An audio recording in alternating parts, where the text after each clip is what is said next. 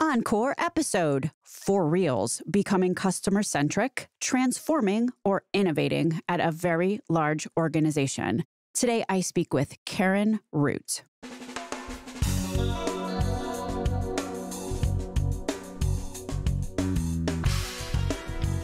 American healthcare entrepreneurs and executives you want to know.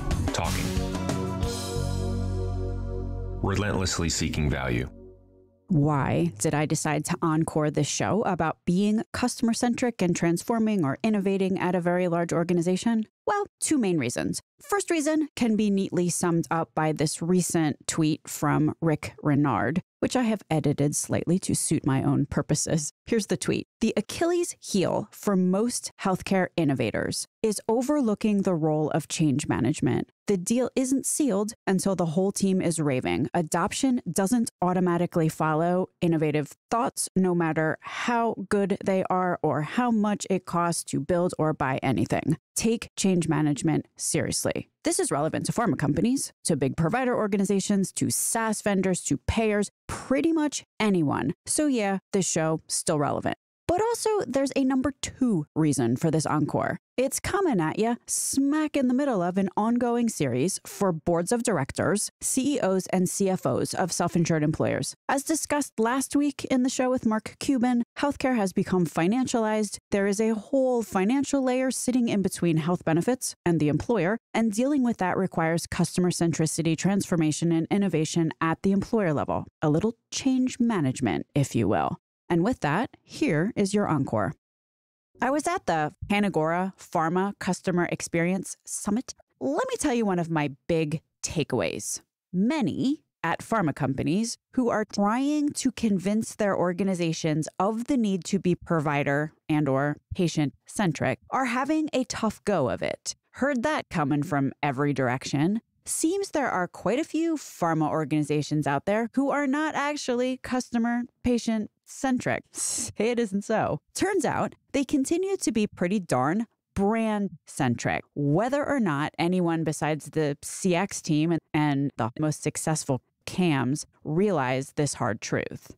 This matters because from a provider organization, physician or patient standpoint, it's not what's written on the walls. It's what goes on in the halls. It's what a company actually does in their interactions with the rest of the healthcare ecosystem that matters and that builds their reputation. You see this lack of customer centricity and et cetera, et cetera. There are certainly other things going on here, but you see the lack of customer centricity manifesting, right? You see the pharma reps that get kicked out of hospital systems because the perception is they add little, if any, value and, in quotes, waste doctors' time. All they do is shove detail aids in our faces. Heard that recently. Look, this doesn't just pertain to pharma. This is a message for the whole industry. But there is certainly a way to do well by doing good. And how that starts is helping provider organizations and patients improve patient outcomes as the primary goal, being innovative to that end. It's about supporting the best practice standard of care and bringing resources to bear that are truly helpful. That is how more of the right patients can get the right treatment, drug at the right time, or take their meds as per the A1A clinical guideline. It's probably also the way to sustainable business success.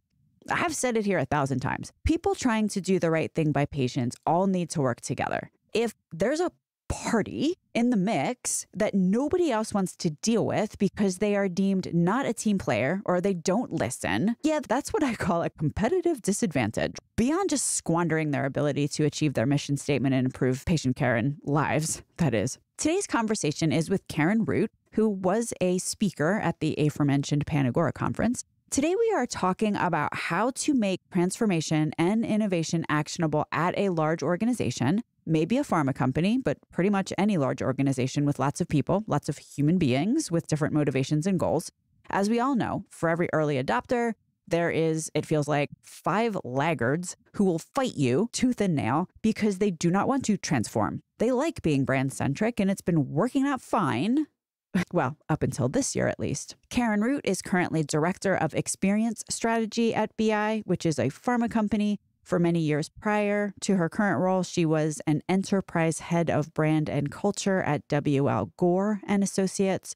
What we talk about in today's show is how to break down the historical brand is king mentality so that people want to follow with the awareness, courage, and determination to do so.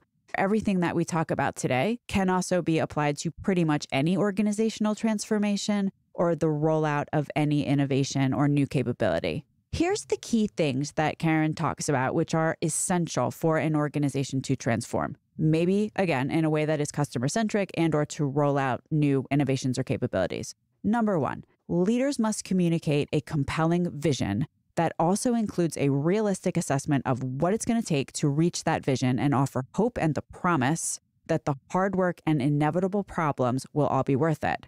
Number two, systems thinking, a consideration of the systems and the people who will need to be a part of the transformation, thinking through what is likely to go wrong and proactively planning for it. Number three, identify the right entry point. This should be a micro journey or a quick win so that the team can score a victory and get through the messy middle that exists in any transformation or rollout. Triple points if you can find a micro moment that has some emotionality connected to it from your customer's perspective or patient perspective. If you can fix a so-called moment that matters, it really matters. Consider starting by looking into call center logs, finding a common complaint, and fixing it. Do it this way, and it's harder for anybody to complain that the status quo is so super amazing and tell you to talk to the hand. Number four, determine how you are going to measure what your quick win accomplished, as well as your whole larger transformational effort. Number five, ensure you have a full story arc here that shows the before and the after that clearly articulates that the before, the status quo, is problematic and that we have to, with urgency, get to the after. And number six, never forget that we're working with human beings here and not, as they say, rational economic actors. One heads up, in the conversation with Karen today, we talk a lot about the so-called J curve. As Karen says, and you can look this up, whenever you introduce a new anything into an organization, at some point, there's going to be a mess up. And when something messes up, the whole team will spiral into a so-called trough of disillusionment or a trough of despair, sometimes it's called. This is the rock bottom hook of that J in the J curve. The thing is, if a leader's vision isn't sufficient or their will to continue isn't sufficient, then the organization quits at this low point instead of working through it and coming out in a better place on the other side of the J. And you know what happens then. From that point forward until eternity, everybody who brings up implementing an innovation or a transformation will definitely hear the lecture about the time we tried that and how it failed miserably. So the J curve, check it out. Don't underestimate it.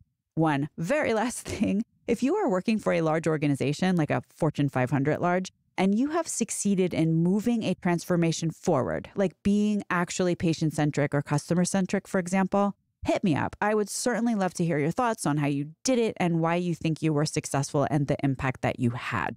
My name is Stacey Richter. This podcast is sponsored by Aventria Health Group. Karen Root, welcome to Relentless Health Value. Thank you so much for having me. Appreciate it. So Karen, you have a disclaimer, I hear. The thoughts and ideas I'll share today are my own and may not reflect those of BI or Boehringer Ingelheim. And as I like to say, especially if my jokes don't land.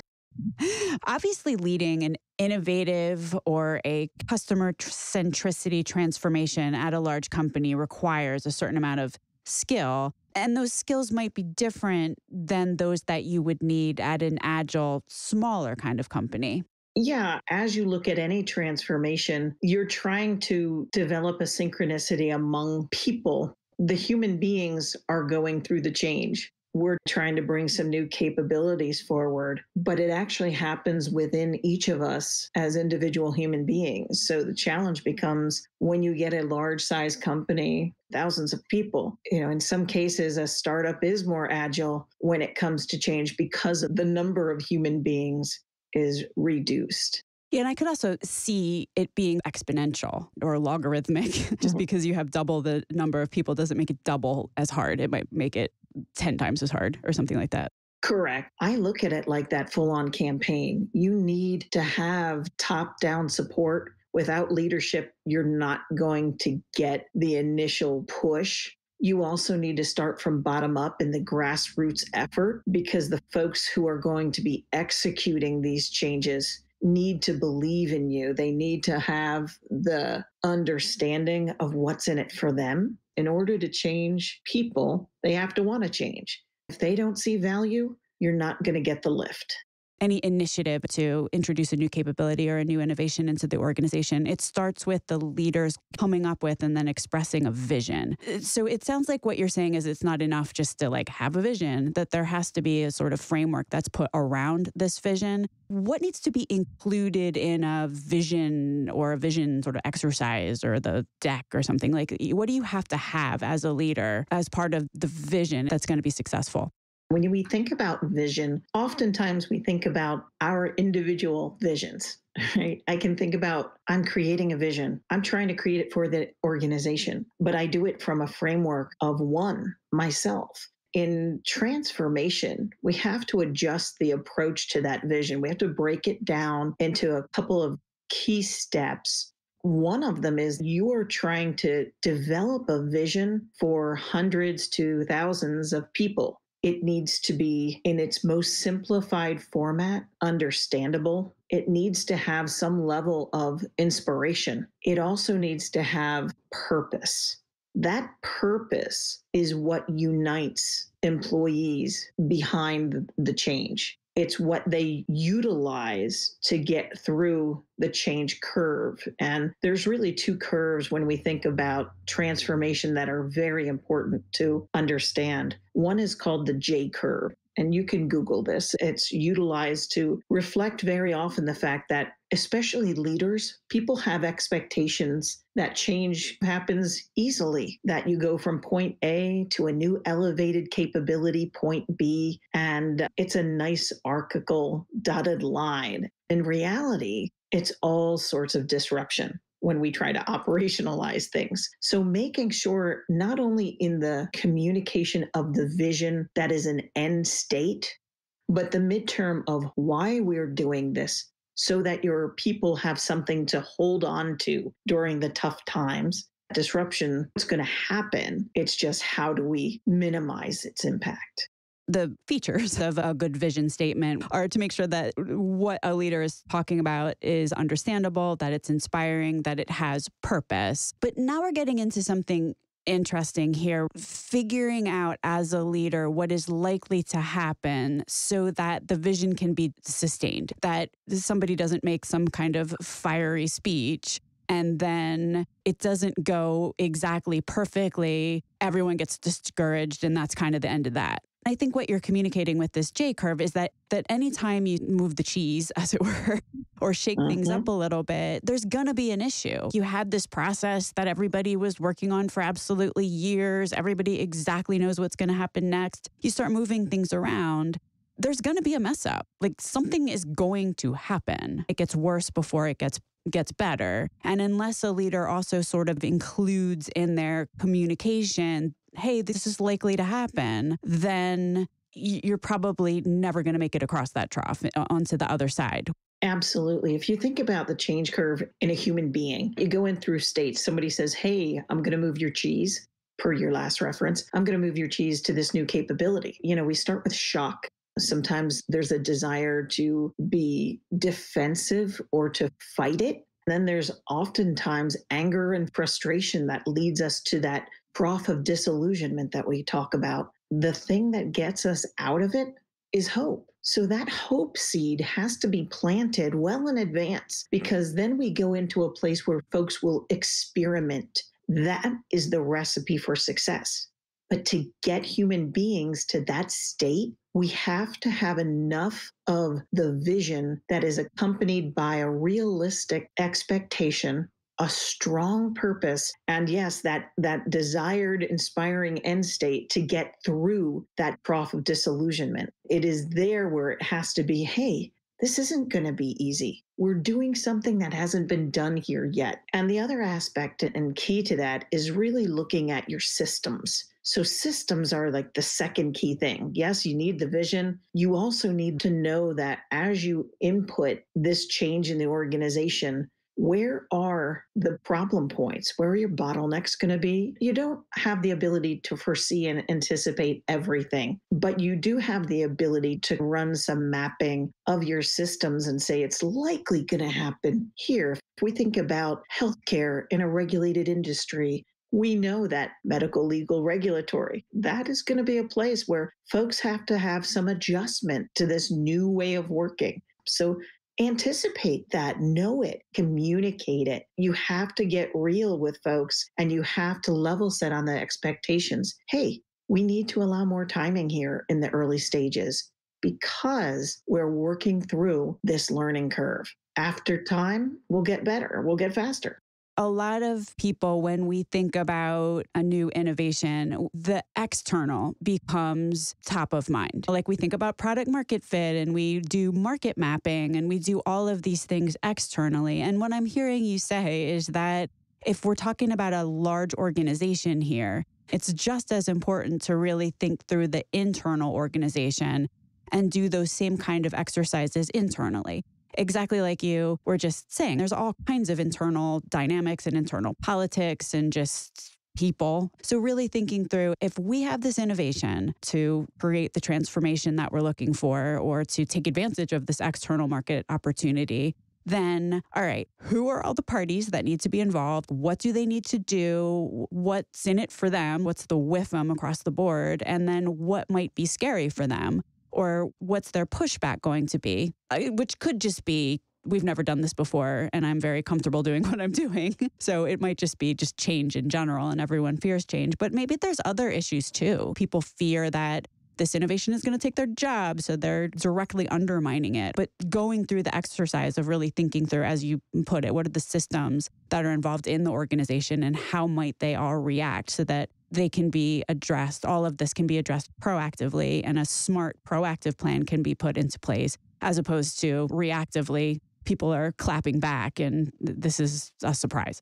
It's exactly it, Stacey. The organizational system has a unique culture, and there are influencers and leaders throughout that really can draw people and help propel forward. So leverage your people, understand where they are in the change curve, and take those early adopters that have influence that people listen to and let them be the front end and storytell and share their experiences so that people can get over the fear, see some value, jump on the bandwagon, and help make the change you're trying to drive. So one of the things that you said is super important to get people over this trough of despair when things start changing. You can see this happen a lot. Like, I think we all might have examples of somebody had a great new idea. There was a little bit of resistance, but we tried it anyway. And then something bad happened and everyone's like, oh, that went terribly wrong. And then a year later, somebody else has a similar great idea, right? And people are like, oh, we tried that before and it failed.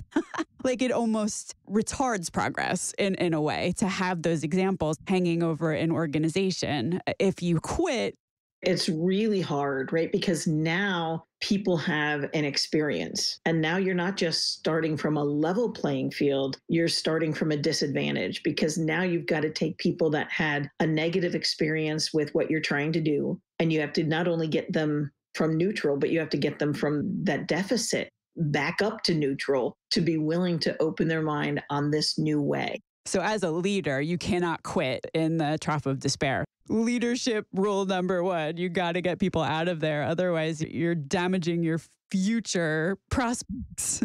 Yes. If folks have had a bad experience, what becomes really important there is quick wins, right? The value statement. Because if you can demonstrate value, again, that with your clarified vision of inspiration is what gets you through the hard times. So if you are bringing forward, let's talk about a customer experience end to end, and you think that's a body of work that could take 4 to 6 months, you really need to say, what's my micro journey? Can I tackle a call in a contact center and look at how do I improve that experience versus the entire end-to-end journey of multiple stakeholders? You've got to show that I can make this change and it has value, immediately impactful, measurable value. That is what gets people out of that trough of despair or disillusionment and gives them hope. Again, hope to experiment, to try new things, to take on the learning. There's so much talk in the healthcare industry about improving the patient journey or improving outcomes, which, you say improving outcomes. That's huge. There's just so many factors that go into that little statement. Like so many things have to slide into place for an outcome, in air quotes, to be improved if we're talking about patients or a patient journey, for example, or a customer experience journey. So it sounds like what you're saying is that as a leader, you might put the whole journey up on that board, which includes any number of different intersecting tributaries of activity or just even a long linear flow. But then what you've got to do is identify one of them. You called it a micro journey. So like just one kind of episode of care or one episode of customer experience, just one thing. Really focus on that. So maybe you tee up like, hey, ultimately we're going to achieve this amazing thing, but we're going to start with come up with something measurable at that one point in time. Yeah, if we think about customer experience, it's the aggregate impact a customer, patient, or any stakeholder has across all touch points. Some of those touch points, we call them moments that matter, where a customer or patient is making a decision, they're having an interaction, they're making a choice. Those that are fraught more with emotion tend to have more impact for the person, right? If we can think about that as human beings, those moments in our lives that have the most emotional connection are the ones we remember most strongly. So we actually look to identify those. So when you look at the journey overall, what you'll see is if the pain scale from pleasure to pain is 0 to 10, 10 being the worst, some moments may be a 0 to 3, some moments may be a 4 to 6, and some moments may be a 7 to 10. If you can find the 7 to 10 and fix them, your overall journey perception in the mind of your customers or patients are going to be significantly improved. So it sounds like as a leader or a strategist, thinking through what do we want to do here, the right micro moments to select as our starting point here are ones that we feel like we can have a quick win. Number one, because that's going to drive the internal change that we might be looking for. But significantly, if we can find a micro moment that matters to our external patient, customer, whatever we're doing here, then that also will have a bigger impact. So if we can find a quick win that is a real moment that has some emotionality that's connected to it, that's a perfect place to start because we might actually succeed in, as you said, in the aggregate, creating a much better patient journey because they'll remember that point in time quite a bit more. But then also that's a success story that we can bring back to the organization. Absolutely. You want to work with the worst experience first if you can find it. If you have the ability to map that out and know pretty quickly, and your internal systems can often be a great source of information for that. What are the complaint calls? What products or questions are always coming up? If you can prevent a call from coming in, if we think about all the investment that across healthcare we make in reaching out, educating, helping folks make decisions, contact centers are the one place where the customer initiated the call. So they have to have enough of that emotional impetus to drive that activity. So if we can start there, there's usually a great tell that here's an indicator of where I can start and make some headway. That's a pretty hot tip. I say that for two reasons. For the externality, because obviously if a patient in that moment when they're really frustrated has a good experience, I've heard it said that's one way to have a customer for life is to help someone when they know they really need help. Like even if it's a problem that they think they're having with you. But also, one of the things that you really fight against internally, and I'm not telling anybody anything you don't know, the status quo is so difficult to overcome. The status quo somehow gains this impenetrable aura of being amazing, right? Like it's just so difficult to convince someone that something that is not the status quo is so much markedly better that we should stop doing what we're doing. But if you select like a call center, you're dealing with people who already have an issue. Like you can't it would be very difficult for someone to just claim that moment in time is so great that we shouldn't try to improve it. And I think if you look at the number one reason of why folks are calling in, and that could be patients and or customers, HCP customers, if you can think about it in not just the terms of that one call, but again, step back and look at the system. The system says that typically the call that you have is reflective of 9 or 10 other folks. And what can you do then to communicate better on your website? Can you add some education somewhere? So if we can eliminate the call from ever happening, how would we do it? And to change the experience, not just a better call, but an overall better experience that eliminates the need for the call. And I can see what you're saying has a minimal trough of despair. Just because it wasn't great to begin with, there's probably less defensiveness if you are really careful as a leader where you choose to start, right? Like it's definitely a thought process. What are you trying to achieve? What's that overarching vision? But the entry point into the process by which we're going to go after that, it sounds like is really critical. And choosing something very carefully, considering, as you said, the systems that are in play, the stakeholders, what their likely reactions are going to be, picking the right thing and the right entry point into that thing can really make all of the difference there. And to measure it, right? We can't manage what we don't measure. So to make sure that whatever change we're trying to create or design an experience around and make an improvement, we have to not only measure in quantitative ways, but qualitative. So bring in perception metrics. That's customer satisfaction, customer effort. Earlier, you said that the way to get out of the trough of despair is to make sure that there's hope, so that individuals, when they fall in, they have the vision to latch onto and pull themselves out of that trough, that they can focus on the North Star. And I'm wondering, just especially given the allure of the status quo, whether there's a carrot as well as a stick, or whether there's a stick involved here. If an organization doesn't choose to innovate, or there's people in it who don't see any particular need to innovate, right? Like they're like, the North Star, that's nice to have. Let's just keep going along and getting along, because anytime you do try to innovate, there's always a measure of conflict, which is the underlying theme of this whole conversation that we're having. What's the downside to not being able to innovate? And can that downside, have you seen it being used successfully to motivate people to move forward with innovation? That's the nature of a story arc, right? If we are good storytellers, we have the clarity of the end state, but we also have the stick, as you mentioned, of what happens if we don't change. If we don't enable customer experience or digital capabilities, how does our competition have an added advantage and capability that could overtake us by whatever amount in the next 2 to 5 years or sooner? What happens to the organization without this new ability?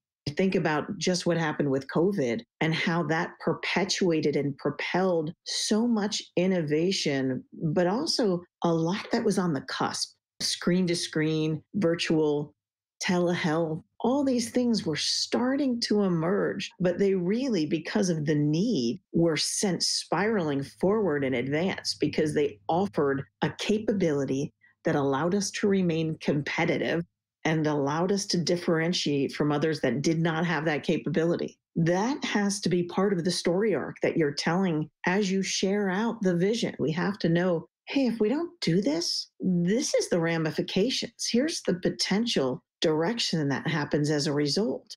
Oh boy, I don't want to be stuck there. I don't want to be part of the reason that we're not competitive anymore, that we lose business. It's really understanding that whole spectrum of impact, the good and the potential downside, as we move forward to try to lift up this new capability. Recapping the points that have come out in this conversation. So it all starts with leadership having a strong vision that is understandable and that offers inspiration and hope. But then included in that leadership, the executive team, whoever's trying to push the innovation forward really needs to think through systems, as you called them. Who needs to be a party to this? Breaking it down in a way into who can influence on the positive, who can be a front runner here, a champion of the innovation, but then also who might be fearful that this is going to cause a negative consequence to them personally or to their department. Just recognizing and thinking through and mapping out what all those dynamics might be.